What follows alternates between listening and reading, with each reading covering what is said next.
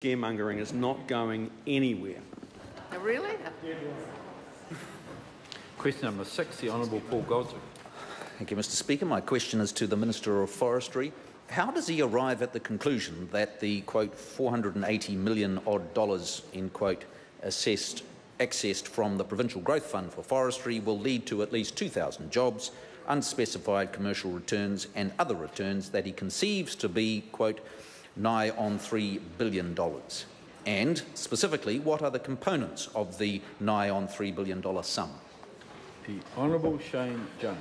Mr. Speaker, after having reflected on yesterday's chastenment, I shall be politic in this answer and not personally political.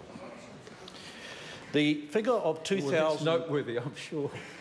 The figure of 2,000 jobs was arrived at after officials' advice and the CEO of Computens identifying that there is a substantial shortfall and that the Billion Tree strategy will require at least 2,000 people to come into the industry. This is also on top of the natural churn of over 4,000 people as the industry replenishes itself. In respect of the sky-high figure for the New Zealand economy of $3 billion, that comprises $2.7 billion, which has been received from officials as a consequence of our Billion Tree strategy. We will enjoy that upside, only modestly reducing the bill left by the last regime of $32 billion left behind as a consequence of signing up to climate change obligations but doing very little at home. The remaining $300 million, sir, and please indulge me, the remaining $300 million will naturally come from the upside of the overseas investment changes, bringing the NEFs off the couch, and a host of other benefits that regional economies will enjoy as a consequence of the $480 million investment. Supplementary.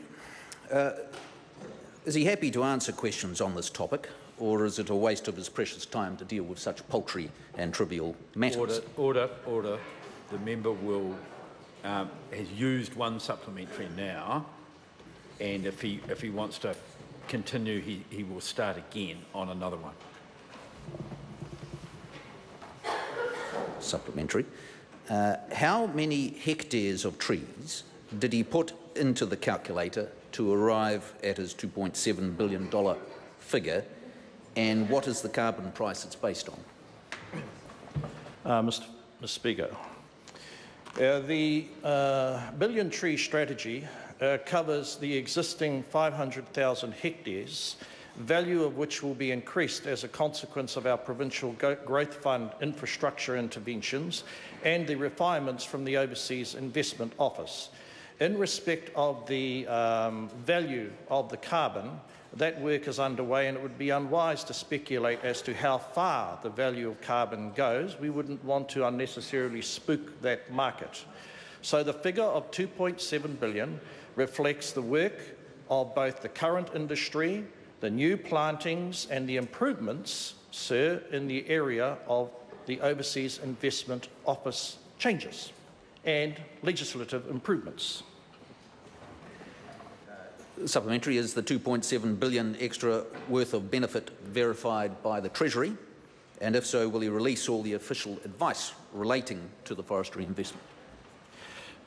Sir, in accordance with my largely transparent manner, I will gladly provide at an appropriate time information which lies behind the analysis undertaken by my colleague Mr Shaw and myself on the question of exposing New Zealand industry to the full costs of the just transition.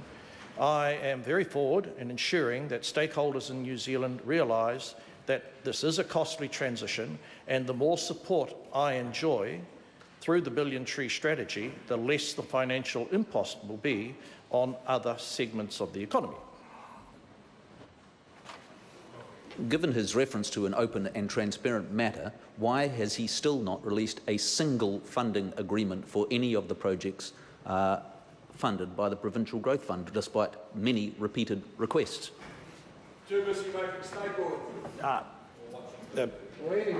Continuing, Mr. Speaker, uncharacteristically in a politic vein, I would remind the House that commercial transactions, if I start there, it is not appropriate to spill the innards of such transactions for short-term political parliamentary partisanship.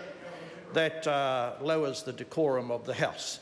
In relation to other interventions in the broader Provincial Growth Fund, the disclosure is work in progress, but I'm confident sooner rather than later his questions, the members' questions, can be answered through better disclosure. But I would point out, where commercial sensitivity is at stake, he should follow the advice of his former leader, John Key. Is the public entitled to know exactly where $3 billion is going to be spent over the next 3 years in terms of what specific arrangements have been made and what taxpayers are getting for the investment? Speaker, I couldn't agree more with the member's question. It is a significant amount of money. The Cabinet paper establishing the fund is already available. The processes, the investment statement released by myself 2 weeks ago are a clear reflection of the desire to be transparent. But there is a caveat. A number of these transactions deserve to enjoy a certain level of confidentiality. That is the way of modern commerce. It may not be the way of rough parliamentary politics, but I'll go with the former and not the latter. Question number 7, Mark Patterson. Mr. Speaker, also to the Minister of